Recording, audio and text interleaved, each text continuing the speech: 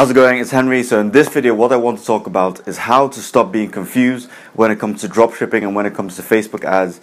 And as a matter of fact, when it comes to any marketing at all, how to stop yourself being confused. So I get a lot of messages, I have been getting quite a few messages from people saying, Henry, I'm so confused when it comes to dropshipping. Do I need to stock this product? Do I need to stock that product? What works best, a general store or a niche store? Henry, how do I duplicate this ad? Henry, with a question about manual bidding or whatever the case may be, a lot of people that are confused about the next step when it comes to dropshipping or when it comes to your Facebook ads. So what I would say, the short answer on how to stop any confusion when it comes to your dropshipping e-commerce store, when it comes to your Facebook ads, your email list, whatever it may be with marketing, how do you stop the confusion that comes about? The one short answer is basically implement and take action. So implement and take action. What do I mean by that? So basically, whenever you are implementing something new, there's going to be an element of confusion. You're never going to know 100% how to have a successful dropshipping store if you've not had it already. So, for example, I'll give you the example when I started a dropshipping store myself. So I first found out about dropshipping. I discovered some content about dropshipping myself, and then I thought this seemed like a good idea.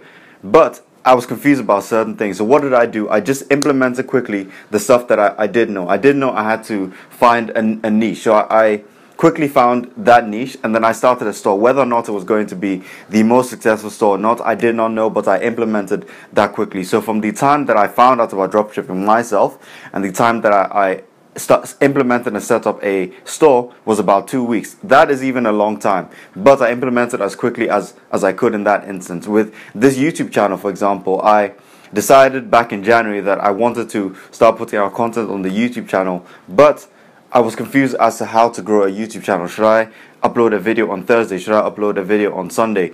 What tags do I need to do? What is the precise content I'm going to be talking about? I did not know fully, and in fact I still don't fully know my 100% direction with this content. But what I did know is I had to implement quickly. So I started putting out videos without having the perfection with the videos. With my email list that is now in a couple of weeks about 500 people, I didn't know exactly what sort of content I was going to put on there, but I did know I had to start an email list. I wanted to start an email list, so I implemented without having that, without waiting for that perfection, so to speak. So the point of this video is, with your ads, with any Facebook concept I'm talking about on this video, you aren't going to completely get rid of the confusion, especially not without implementing. So if you are hearing any piece of content from me or from other people about dropshipping, about e-commerce, about anything like that, what I would recommend you do is quickly, as soon as possible from the time that you consume the content, try and implement what you hear in the content. So when you watch a video from me talking about PPE ads or website conversion ads